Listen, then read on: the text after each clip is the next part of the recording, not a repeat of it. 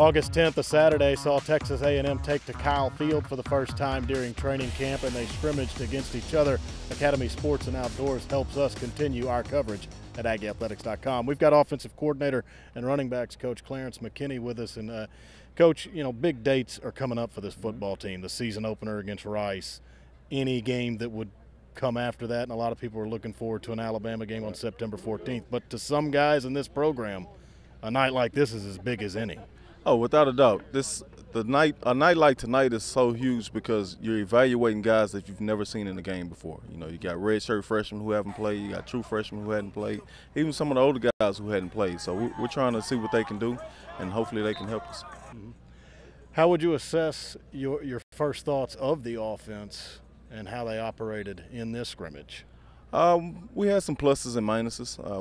We feel like we have a chance to be really, really good. Mm-hmm. But there are some things that we have to iron out, you know, turnovers in the red zone, penalties, little things that we can correct. But once we correct those things, we feel like we got a chance to be pretty good. 1 week into August camp, can the tempo be right already, or does that take a little more time? It's definitely going to take more time. We have so many guys out there that don't know what they're doing, so they can't get lined up. They can't play as fast as we'd like for them to play. That's just going to happen with reps. Mm-hmm. A lot of folks excited about your running back core. You've got a stable, as some might say, back there.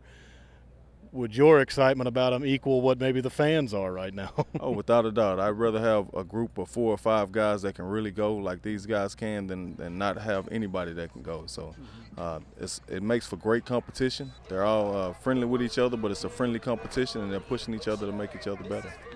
One thing we're noticing is that some young receivers are stepping up. Is that what you're seeing, and how much will guys like a Ricky Seals-Jones or a LaQuiviante Gonzalez, and even more than those names, be counted on receivers who are new to this program? Well, as long as those guys continue to progress and show us that they deserve to be on the field, we're going to play them. All right. We appreciate the time. Week 1 is done. Good luck as it continues on, Coach. Thank you. That's Clarence McKinney right here at AggieAthletics.com. It's presented to you by Academy.